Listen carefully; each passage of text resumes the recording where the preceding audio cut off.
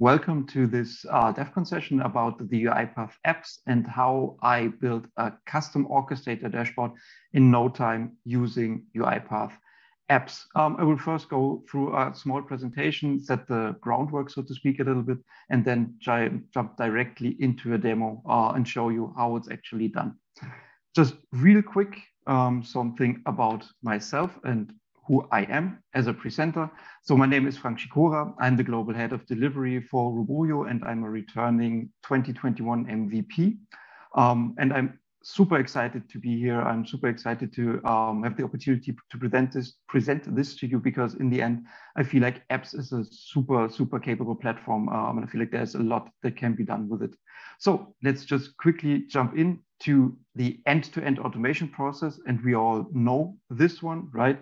Where we have the different phases. And I feel like this is something that I will be going over in the next slide, where apps can actually be put in. And normally it is put into the engage category, but I feel like there is a lot more that can be done with apps. And for this, what I will be showcasing with the orchestrator dashboard, right? We are going a little bit more into the manage and the run category, because in the end, we are managing of if our robots are online, which robots are online, and then also what we can do in the deploy part. This would be something that is later on then in the further development of the app. It could be that packages are created, packages are deployed directly out of an app that you can then use overall your different instances of the orchestrator. So if we go a little bit deeper into that, in the end, then the human-robot engagement spectrum, what I wanted to highlight here is, in the end, apps can be used in almost every facet of the game, so to speak, right? So we have an attended robot with an interval where the human is involved, the robot at a defined interval. This can be beautifully done via apps, right? So the apps can integrate with the tasks. The apps could integrate as an attended bot in this case, right? With a form or whatever you have there. So this is something apps can be used for. Then attended in tandem, where the human on the computer works with the robot process in the background, which is basically something we're doing now with the orchestrator dashboard, right? Where I, as a human, work with the dashboard. And then in the end, in the background, the robot is processing data and getting data ready for the dashboard. Then obviously we have the hybrid deployment, right, where the human enters inputs, business inputs, be it either over an attended robot or the web interface, and this triggers an unattended process in the background. This can be beautifully done via apps. And then the partially unattended part, where the human basically sets the stage and let it run. This is also something, a file upload that can be done within an app, for example. So as you see, the apps really give a lot of functionality and can be used in a lot of contexts within the automation space. And I feel this is really where the strong suit of apps lies. There's basically limitless possibilities, if we want to say so. So just real quick, unattended or unattended, in case of apps, really, it doesn't matter. There are unattended use cases, as we see here, right? An app could run on a mobile device, right? And then there's a fire and forget part, where basically the human triggers a process, and this process is then launched in the background. And basically the app is needed only for the fire and forget part. In my case, I'm using it for data retrieval, and this is something that we see then in the attended, unattended space, right? Where a process can basically aggregate data across multiple systems, display them, and orchestrate the execution of multiple attended and unattended processes, right? This is basically what the dashboard in the end does then for us. It creates an aggregation of data and gives it back to us and displays it. And this is something where it really jives well together. And then also there's the attended space, where the app basically is used to facilitate and help the user to be able to navigate different systems or process or start process that need execution. So all in all, attended or unattended doesn't matter in the context of apps. Apps are always useful, and apps can always be used. For the next part, to get going in seconds, I just want to highlight one thing here. UiPath is providing app templates that get you started, and those are great templates. We will look at those when I go into the demo. And the second part is learn the UI and UX best practices. There's a UiPath best practice guide on that to make your apps look good, because this is the other part of the equation, right? The apps need to function well, but they also should look right. And this, the UX guide, is really something that is helping a lot in this case. Exactly. And now, really, like I said, a short, quick introduction in the demo. What we'll be showing in this demo. I want to show you how to start from a template and how to make your own mind about how it should look, how to use expressions, how to use data services to store relevant information and use those information that you stored in the data services within a workflow, and then also how to leverage unattended robot for the apps that you have created, and then go over some best practices that you should adhere to when building apps. And then without further ado, let's jump into the demo.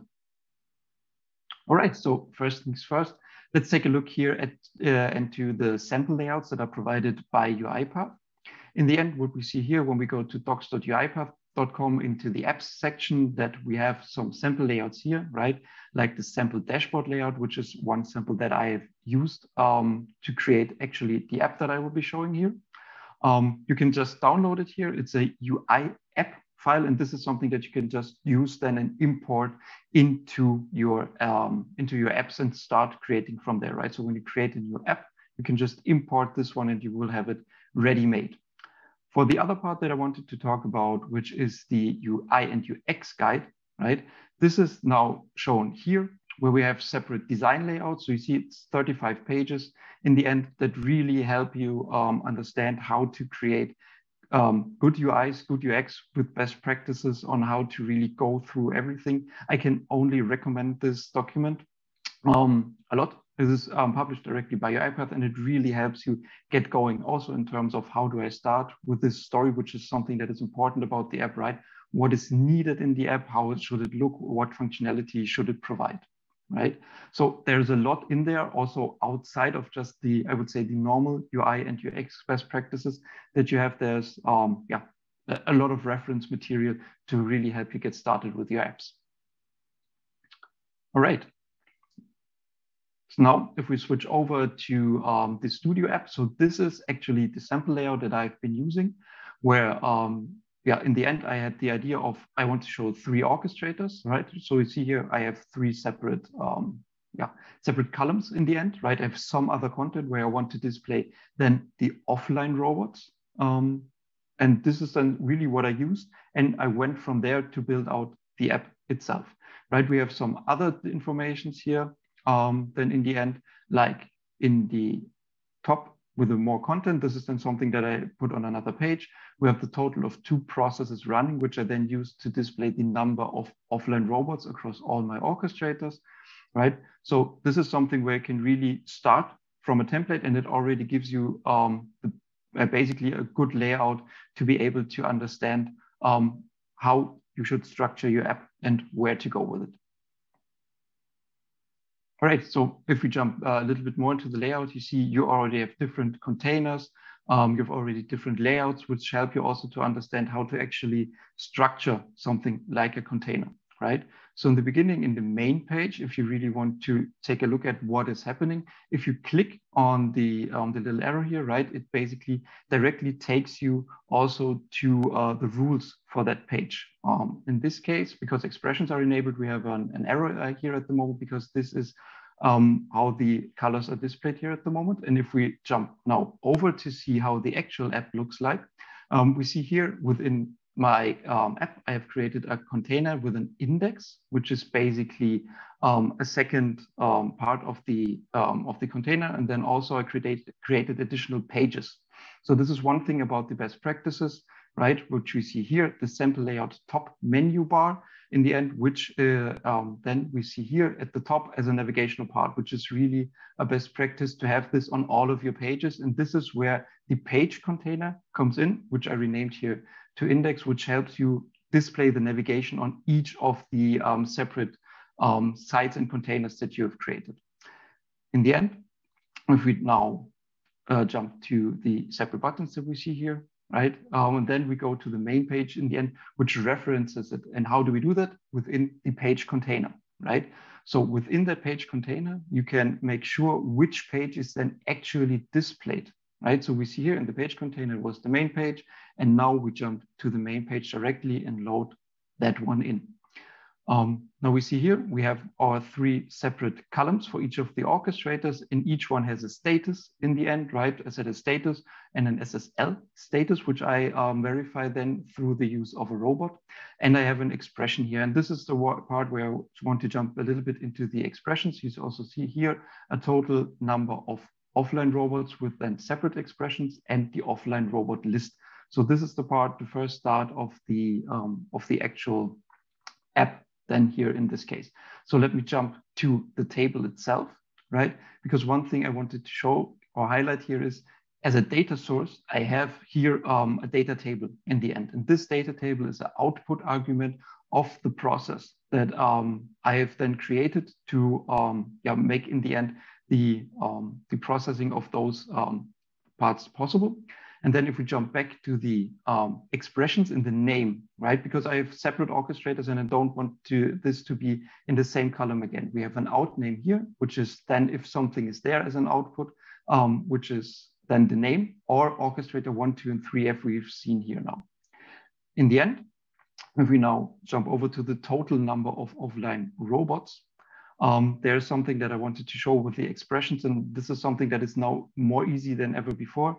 In the end, before, if you want to show or hide something, you really had to use rules for that.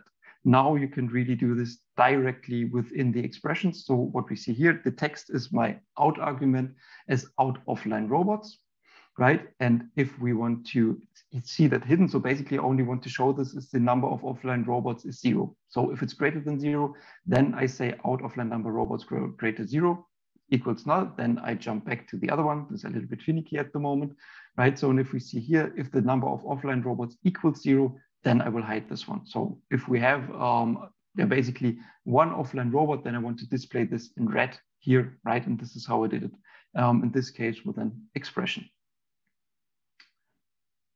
Now I have a second part down here with a divider separated and a custom list where I want to display actually then the online robots, right? So I have another data source, the out overall robots, which is another data table, which basically contains all the online robots with the name, the status, the license, and the orchestrator they are adhering to, right? And basically I did the same thing here. I have a container and a name for the label and the label itself. And the label itself, so the expression here is again tied to that, to the data table and then to a column in that data table. And the cool thing about this custom list really is that this is dynamic, absolutely dynamic in this case, and will display all the online robots that I have. And we see here I have separate processes for this, right? And each of those processes supplies different arguments in there. So one thing that we see here is those are not all the output arguments that we have, because with the show best matches, this is something that is new. Apps basically tries to figure out what is the best for you in this case. If I unclick this, right, we see there are more output arguments here that can be used within the context of your app. Also, this is something important to keep in mind. If you don't see it directly, then just make sure to unclick the show best matches option, right? So everything that is here can be used within an expression or just as a value within your process, right? And this is an output of a robot process within UiPath, right? And this is then basically used to feed all my dashboarding here within the app. Exactly, and then if we take a look back to the additional pages, so we have additional orchestrators and an add orchestrator page. If we go to the additional orchestrator page, so what I did here also is use a custom list in the end to add all additional orchestrators beyond the first 3 that I'm storing within the data services. We will take a look at the data services a little bit later on, but this again helps you just to create a dynamic list with a lot of content. I added also a return button here, which is then basically a little bit superfluous in case of we also have the index here, but it's good to always be sure how to return then in the end, right? Then if we take a look at the add orchestrator, what I did here, this looks a little bit funny because in the end, what I did here is I created a dropdown, which is basically then filled by a list. In this list, we have either a true, not a true, sorry, a on-prem or a cloud, right? And depending on that, the on-prem or the cloud attributes are displayed. And this is another cool use of the expression. So if we take a look at the on-prem here, right? In the end, I see an if here, right? So if my org type, which is a variable that I bind in the type itself, so if this equals on-prem, then this is basically not hidden, otherwise it is hidden. And the same part is then true for the cloud. I will show that a little bit later on. So in this case, right? So here with the type, I'm binding this for one as an input argument for my process. And then also I have a value binding here that is basically telling me what type of orchestrator I want to add. And depending on that, a different input is displayed. So this is it for a quick overview over the app, right? And this is also why this looks a little bit different. This looks better. Let's take a look at the app itself. Please try. So in this case, right, you see here, when we take a look at what we want to do when we visit the main page, in this case, we start the orchestrator or the process with the dashboard test. We show a spinner that is visible as long as the process is running, and then is made invisible when the process is completed, and it's done in unattended mode, which is important in this case, right? So this is triggered not when we open the index page, but when we open the main page, right? The index page, but then triggers the main page. So this is something that we see here. And then also the index page is at the moment set as a starting page, which you can do here as a right click, as I just showed in the menu. And now let's start the app. The app is now starting, and the main page will be loaded. With that, the process is basically running now in the background. We see the spinner. Now we switch over to the orchestrator directly, right? Where we see the job is running. It's an unattended job, right? And now the job is finished, and we see the dashboard is filled. We have 9 offline robots. So if we count the offline robots list, this is also there, directly there. We see all our offline robots with the robot count and with the runtimes. We see the different names for the orchestrators. We see the status for the orchestrator itself and for the SSL certificate. And we see that there's also some online robots within those orchestrators, right? And this list, like I said, is dynamic. So if there were 5, 10, or however many robots, those would still be displayed with the name, with the status, which is then basically if it's online or not, and if the number of licenses that are consumed by that online robot at the moment. Exactly. And this is then basically the part where we say, so this could also be dynamic. If we take a look now at the additional orchestrators that are within the data service. So we see we have a cloud org dev here. This is the 4th orchestrator, basically. This one is operational in terms of the status and the SSL, and has no offline robots, right? So if we jump back now to the home button, one thing that is happening is because we configured it that way, the process is running again and basically updates the dashboard again. Right, this is something that is important in terms of a dashboard, because we always want to make sure that it is up to date. The other part that you could do here is basically create a button that only refreshes this on demand, right? Depending on the runtime of the processes, obviously. Now, if we want to add another orchestrator in, we see here the drop down. So if we figure now on-prem, right, it changes the fields that are needed, and cloud depending on what is needed for the separate orchestrators. So I will just put in here a new orchestrator. Don't pay attention to the password. The password is not super safe, but also this is something that will be changed afterwards. So I need a password, a user, right? I need a service URL, which I saved back here. In the end, this is just the URL of the orchestrator. Then I need a tenant because we are on-prem, right? The OData query is just something that I put in just for simplicity's sake. This is also something that you could do within your code, right? And then also the display name that we see, that when we then check in the additional orchestrators again, that basically this is also added to the database and is also queried again, right?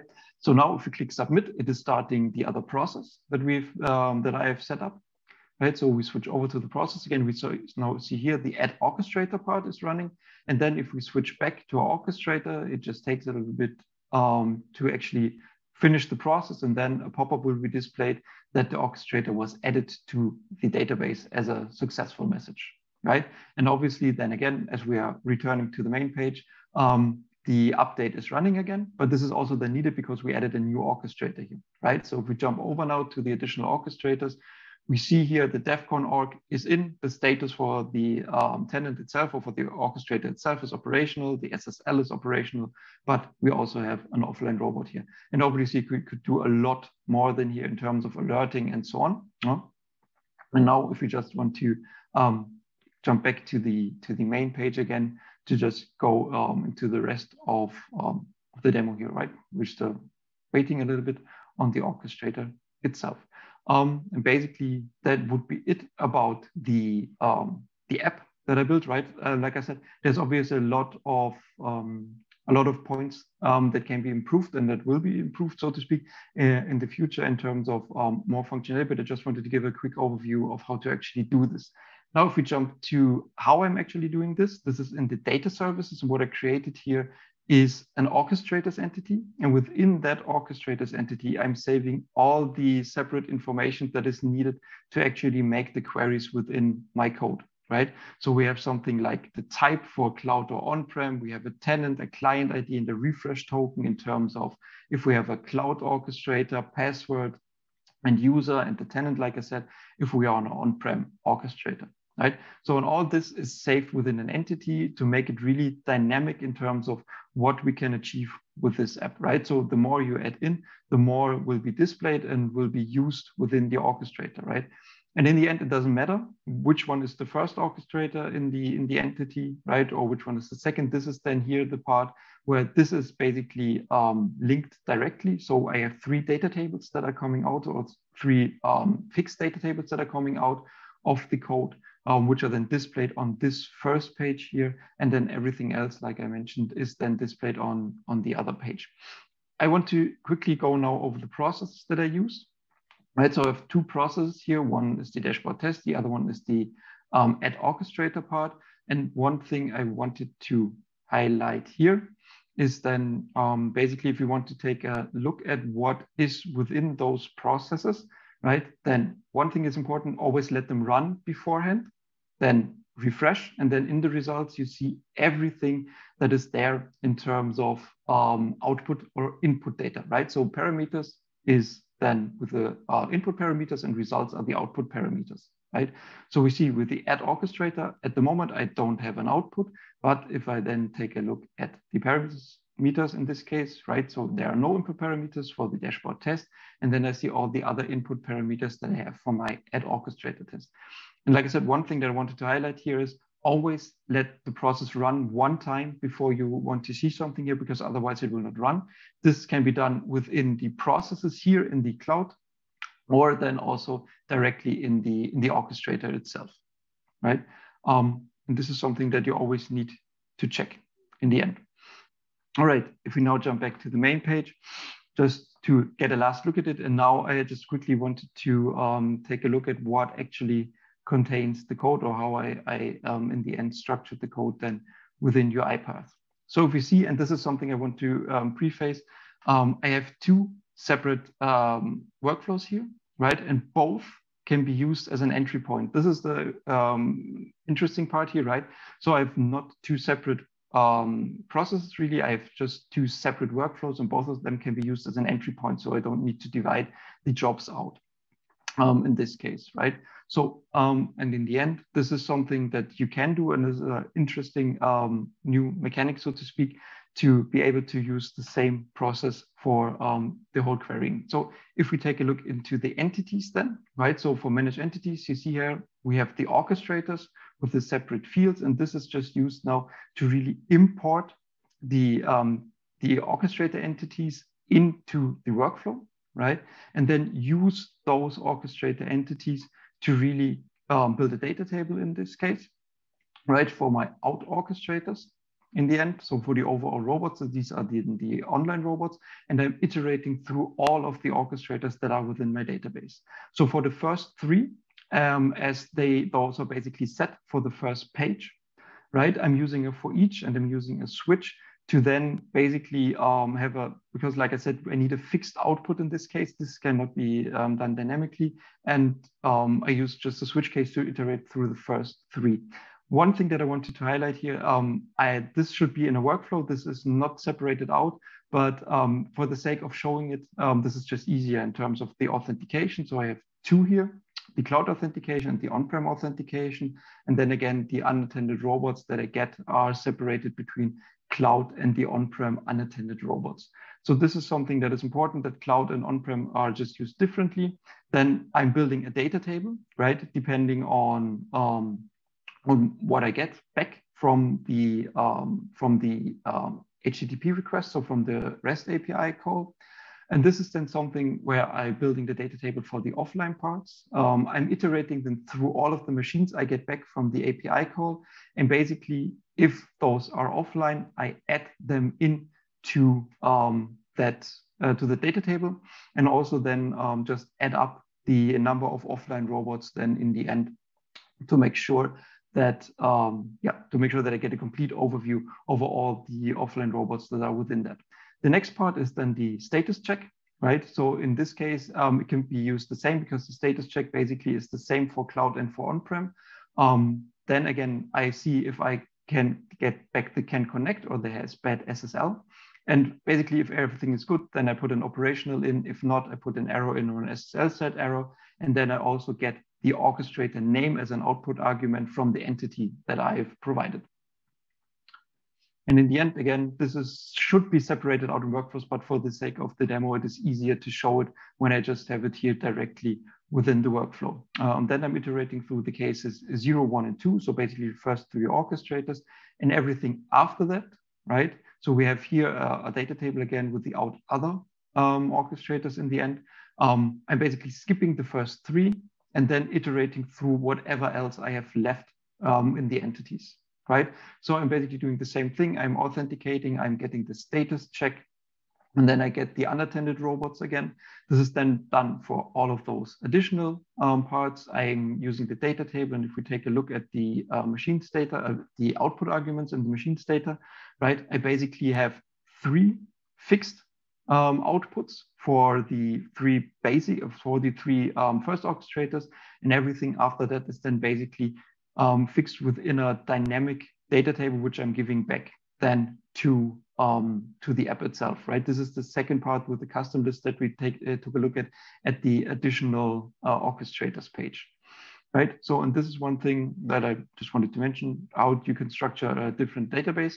In the end, if we add the orchestrator, this is also something where I'm using the entities, right? So basically, I'm using a multiple assign here. I'm creating a new instance of an orchestrator, and then basically give back everything that I'm getting as an input from the app itself, right? And with that, I'm creating the input record, so to speak, right? And this is then used with the create entity record as the next part to then add this to the database in the end, right? And this is everything. This is a simple workflow, but it adds the additional orchestrator then to the database. And with that, I'm able to dynamically go through all of these, right? And iterate through those. And that's basically everything that it is at the moment within this workflow. All right, and that's basically it for the workflow itself. So if we then just quickly jump back into the app, I just want to make 1 or 2 points or where to re-emphasize these points, right? So this again is the main page, which is then bound directly. And then if we take a look at the processes again, this is again a hugely important part. Let the processes run at least one time before you actually try to receive anything in terms of results or in terms of parameters that you want to bind. And this is also something that is super important. If you add something in, so an output parameter, or delete something out as an input parameter, always make sure that you publish the right version, use the right version, right? Because in the end, if you're replacing a process, then this is something I always want to emphasize in terms of a best practice. Replacing a process can be done, but you need to be mindful of a few things in the end. So I can only urge you to read through this reference page, right? Because once a process is replaced, it cannot be undone. And if you remove an argument, right, this leads to invalid bindings. So in the end, if you look at something, if you just delete something out, this might have serious consequences. So always be mindful. And this is something where we go through the customer journey, right? Be aware of what you actually want to do within your main page, within your index page, right? Where you need all the separate bindings to be able to so that you don't actually need to replace anything in terms of the arguments, right? And also, if we jump back to the index page here in the end, navigation is always something that is super important to have on your top menu screen. So again, start with the templates, take a look at the templates, take a look at your UI and UX record, and really go through the documentation that is there. And that would basically be everything from my side. Thank you so much for your attention. And I hope I could give you some ideas of how to structure this in the future and how to get started with apps.